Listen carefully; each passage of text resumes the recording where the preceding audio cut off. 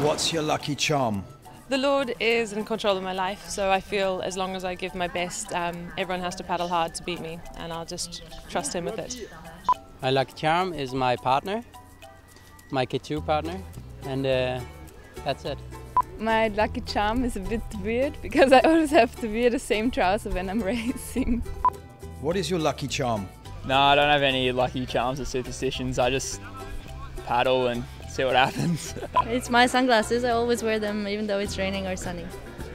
I tend to take a little water and splash it on my seat 2 times before I step in the boat every time I race. My lucky charm is having something pink on me. So at the moment my racing sunnies which are in my bag.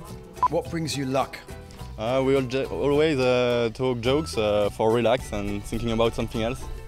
I wear the same racing vest all the time as a lucky charm. It's just rubbish, I don't have any.